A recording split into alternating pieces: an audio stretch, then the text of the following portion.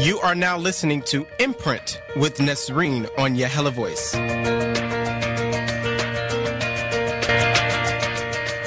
It's time for Imprint on Yahala Voice. I'm your host, Nesreen, and our wonderful director, Hiba Mahmoud.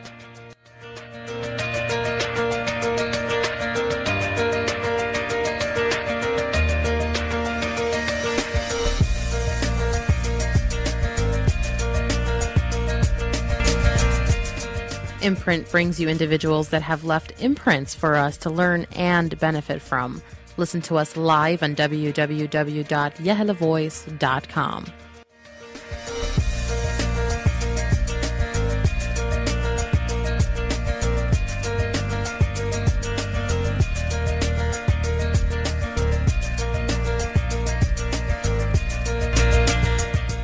The internationally acclaimed author and media critic Dr. Jack Shaheen is a committed internationalist and devoted humanist. His lectures and writings illustrate that damaging racial and ethnic stereotypes of Asians, blacks, and others injure innocent people. He defines crude caricatures, explains why they persist, and provides workable solutions to help shatter misconceptions. He's a recipient of the Ellis Island Medal of Honor in 2013, among other awards, and has given over 1,000 lectures in nearly all 50 states. Dr. Shaheen has written many books dealing with the stereotypes in the media, specifically dealing with Arabs and Muslims. This includes his award-winning book and DVD, Real Bad Arabs: How Hollywood Vilifies a People. He's appeared on national network programs such as CNN, MSNBC, Nightline, Good Morning America, and The Today Show, and many more. It is my pleasure to introduce to you Dr. Jack Shaheen. It's great to have you on the show, Jack. Thank you. How are you this evening? I'm doing very well. Jack, I want to first talk about what led you to research the vilification of Arabs and Muslims in the media. Well, you're going way back now to the early 1970s. My children were never allowed to watch television except Saturday morning. And one Saturday morning, they saw some cartoons with some really bad Arabs being trounced by their favorite cartoon characters like Popeye, Bugs Bunny, Porky Pig. And they called that to my attention. And at the time I was doing research on movies about nuclear war and public television and children's programming. And I thought, well, this looks interesting. So I asked them to monitor Saturday morning cartoons. And then I went out and I bought a subscription to TV Guide. And I began looking each and every week at the descriptions of the shows, comedies, dramas, documentaries, to see whether they focused on the Middle East. Mm-hmm. And all of a sudden, I found all of these programs and began taking notes. And in 1975, I wrote my first article called The TV Arab. But it took 3 years to get it published. Jack, why don't you tell me about the renowned stereotype of Arabs or Muslims that you see depicted in the media? Well, historically, it's always been the Arab and the Muslim as the evil enemy other. It hasn't, it was really deeply embedded in our psyches prior to 9/11. Everyone thinks 9/11 altered the landscape. That's not true. Mm-hmm. What 9/11 did is it brought in a new stereotype. That is the Arab American, the Muslim American, and Islam, of the religion, as the most threatening elements that we should be concerned about. But this particular stereotype, you always, almost always, they are the villain. I mean, it's that simple. And they are inept. They are vicious. They always use religion as an excuse to kill. And they dress funny, they speak funny. The women are backward, or they're terrorists, or they're bosomy belly dancers that nobody wants. You know, the men are either wealthy, obese sheiks, terrorists, or just inept, or inept villains, or bargainers in souks that cheat you. And so you have these same images that are repeated over and over again, not only on television and cinema, but in children's books and also in editorial cartoons. It's in all aspects of American popular culture. Jack, let's talk about one movie in particular that you have included in your book, Real Bad Arabs, as well as in the DVD, Rules of Engagement. What's wrong with this movie? Well, this is probably one of the most racist movies Hollywood has ever released. And there's malicious intent in this particular film because it shows American Marines slaughtering women and children, civilians in Yemen. And they're justified in killing them all. And this was written by, or the story was by, a politician in Virginia, James Webb. The film is based on his story. And it was produced in cooperation with the Department of Defense, which to me makes no sense whatsoever. What's the Department of Defense doing? Spending our taxpayer money, making movies that slaughtering Yemeni civilians. And the entire film justifies this slaughter. And I'm being very serious now, had I been a high-powered attorney, I would have taken the producers to court. Now, I would have lost the case, but I would have made a big hubbub about it.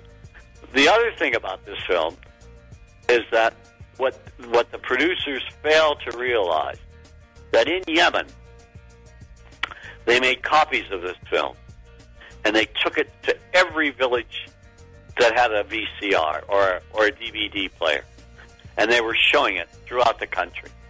So, I mean, what's a Yemeni supposed to think when he watches or she watches a movie like this? Does this bring us closer together, or does it separate us?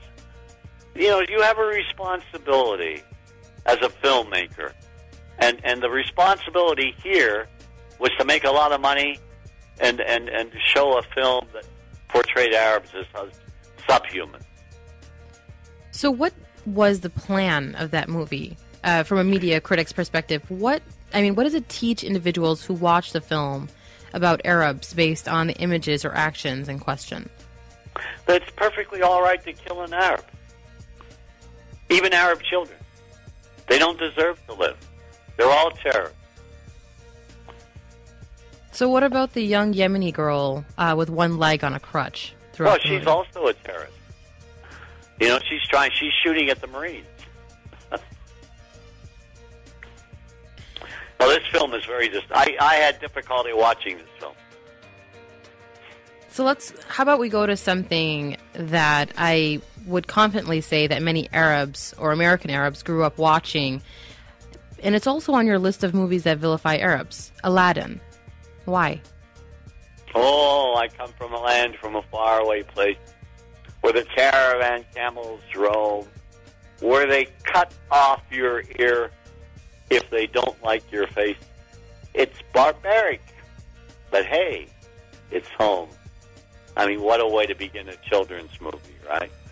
Yeah, almost everyone in Aladdin, all of the Arabs just about, are these obese characters, the guards without teeth, wielding sabers. Aladdin is anglicized. Yasmin is anglicized. They don't even have an Arab genie. It's a blue genie. It's Robin Williams. And even at one point in the film, Aladdin says, "Call me Al." I had a big argument with Jeffrey Katzenberg, the producer of this film, because he loves it. He didn't see anything wrong with it. Now, some might argue that poking fun at Arabs or Muslims or any other group of individuals is just for pure entertainment. I mean, many argue what is the difference between propaganda? Mm-hmm. This isn't poking fun. This is vilifying. Mm-hmm. You know, it's every old stereotype from the past. Now, many do argue what is the difference between poking fun or vilifying Arabs or any other racial group. Well, I think it's intent, and I think every case is different. And we're not talking about poking fun. We're talking about vilifying of people. I mean, comedy's fine. I mean, you've got the access of evil. You know, people like Maz Jobrani and Ahmed and Dean Obidallah and I'm trying Maysoon, what's her last name? The gal who goes around. She's a good friend. She's going to be upset at me. But they travel and they use humor to break down the stereotype. So what does this do to the bond between Americans and Arabs, or even American Arabs? Well, I think, first of all, what it does is it says that your roots are really, they're violent, that you come from a race of villains, of people who are not very nice. And it plays a role. I mean, not many, but I know some Arab American women who have dyed their hair blonde. They stopped taking baba ganoush and hummus in their lunch bags. Mm-hmm. You know? I mean, it has an impact on them. Now, Jack, you've said before that Hollywood and politics go hand in hand. Why do you believe that is true? Well, because I think, you know, particularly entertainment shows impact opinion. And opinion impacts policy. It's a ripple effect, you know? And politicians, by the way, are influenced by what they see and read. I mean, they're not immune just because they're politicians, academics. We all are. I mean, President Obama thinks Homeland's a good show. Now, Jack, you've stated that Arab humanity isn't exposed. What do you mean by that? Not very often. Well, I mean, we don't see Arabs like we see other people. They're not portrayed like Italians or Jews or Greeks, you know, or the Irish. We just don't see. We don't see them with families that are happy. There are never any children in the playground. They don't sit and have dinner together. They don't tell jokes. Okay, that's interesting. I've never seen a movie where Arabs or Arab Americans are telling jokes, and they don't know how to love one another. Or even if they do tell a joke, it's usually they say it's funny, but in a serious tone. So there's never this sense of humanity, as you said. No. So why don't we talk about Muslims in the media? I know that Muslims or even individuals that have an Arab descent provides a negative connotation to the average American.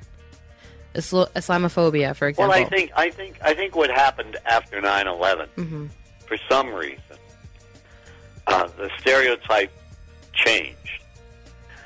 That, you know, there are still Arab villains, but the primary villains are Muslims. So we've got Pakistanis, we've got people from Afghanistan, we've got, you know, even Sikhs. You know, they can't tell the difference between a Sikh and an Arab or a Muslim, I meant. And so politicians vilify Islam in order to get elected. And people give them money. Because most Americans have never been to a mosque. They don't understand the commonalities between Islam, Christianity, and Judaism. You know? And I think that what we really need is we need a team of rabbis, priests, and imams that go across the country and say, look how much we have in common.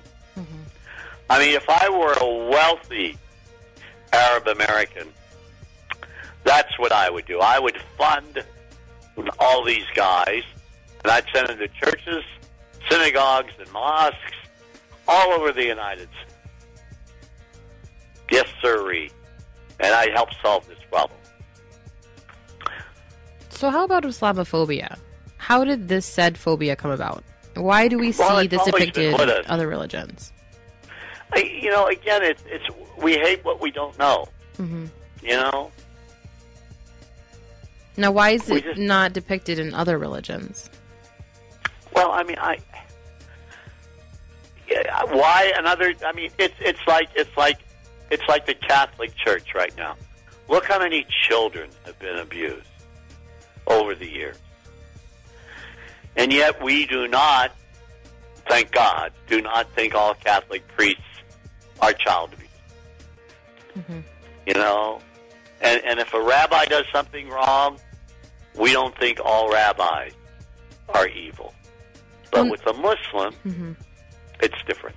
Well, now since the pressure is on Muslims, what do we do about the fact that Americans have have seen extreme acts of violence, and they were all committed in the name of Islam? So what do we do? Well, I think if someone commits a foul deed, you don't label him in the press as a Muslim. Why? I mean, look at some of the shooters at the high school. All right, how many recent incidents have we had? Mm-hmm. Now, were these kids Christians or Jews? Were they Protestants, Catholics, Methodists? Were they Irish? You know, were they Romanians? But what if that kid had been a Muslim and his roots were Pakistani? Don't you think that would have been part of the story? Mm-hmm. So the journalists have a role to play here. You know, Jack, going off of what you said, I know being an American Arab and Muslim here in the United States myself, when we hear of another attack, we pray to God that it's not linked to Muslims or Arabs at all. How much more difficult is it to speak out on behalf of the Arabs and Muslims, and when we see in the media that many of the terrorist attacks are linked to Muslims? I think the problem is you've got to speak out. But like myself, I haven't been on a major network in a decade. Now, why is that? Now, I'm not complaining. I'm saying that I think that mainstream media, American media, my media, do not really want people like myself who can explain in a rational manner what's going on. So that they'll seek out, either intentionally or unintentionally, extremist voices or voices that are not too, people who are not too articulate. And I think that's a shame, you know? Mm-hmm. And I wish it weren't myself, you know, but it's people like me that are articulate, that are knowledgeable, and who talk about peace, and who really explain the damage that this stereotype does. So how about Arab women in the media? Are they depicted any different than men? I know that the tag word oppressed is always used, but how about now? Has it changed at all? Well, you know, there are Arab women making movies now, which I love. You know, there's Anne-Marie Jasser, there's Jackie Saloom, there's Roland Asif, who just came up with... Excuse me, I'm fighting a summer cold. I mean, not a summer cold, but a winter cold. There's Roland Asif's Detroit Unleaded. But in the media, Arab American women are invisible.